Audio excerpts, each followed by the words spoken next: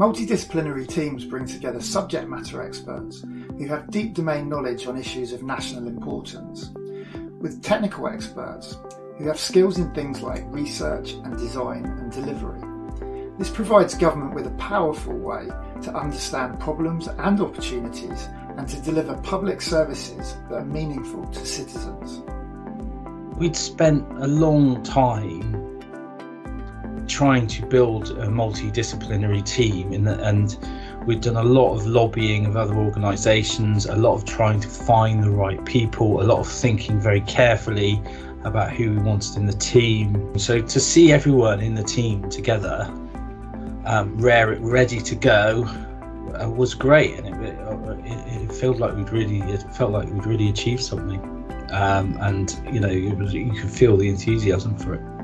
You do get such richness of experiences and views and different ways to approach the same problem from across professions, whether that's research and design or policy making or communications or any of the other professions in government.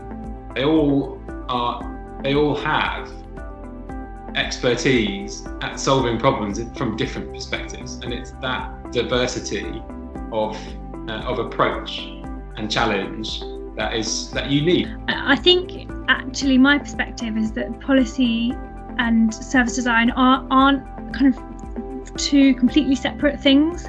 There's loads of transferable skills, methods and approaches. The thing is about the service design practice is that I'm an expert in following a process in order to identify problems and solve them. So I've got a lot of experience at coming at challenges fresh and new and kind of learning about things, and comfortable with the ambiguity of not being the expert in a particular field because that's not necessarily my role as a service designer. My role is to steward the decision making across users and experts, senior stakeholders. So user researcher really tries to get into the world of the user who will be using the products or the services, and really sort of tries to understand what their needs and pain points are, and how important those pain points and needs are. And then that kind of all gets fed into which pain points or needs need solving in order to make their lives easier for those particular users. Sometimes we can be quite departmental focused, or whatever. I can sometimes forget that there's a whole other world of the civil service out there. This really built some great connections, people I can look up in the future and actually say, there's a whole range of people from the Scottish Government to GDS to MOJ. There's a whole bunch of different connections. What is the most beautiful thing about a multidisciplinary team is that you don't have that hierarchy. It's a flat structure. Everyone's voice is equal and you're kind of all in it together. You're all a bit new. You all don't really know what each other does. So there's no kind of leader and these experts over here, these experts there, and they're the top ones and they have this say. There's actually different experts and you're all different experts in your own field and you don't know anything about their field. But they're the experts, so they're here to tell you what they know and what they're going to bring to the table. So it's less about this person's this grade or that person's the other grade, or this person is an analyst and that's really important, and it's more about actually we need all these voices and that they'll all be part of making the final product what we need. We had people that perhaps were very senior, who perhaps hadn't worked with people who perhaps as junior as me, because currently a higher officer now, and I was coordinating and leading people that were grades 6 and 7.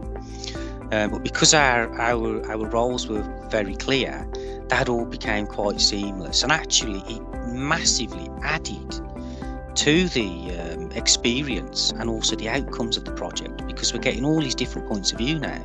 We had people on the team who really were keen to do the project, who were interested in the project and put a lot of enthusiasm in, and I think we just gelled really well as a team in terms of working together, and despite being in lockdown, I think that we worked really well. I think we all developed a connection, which was great, and I think that connection continues.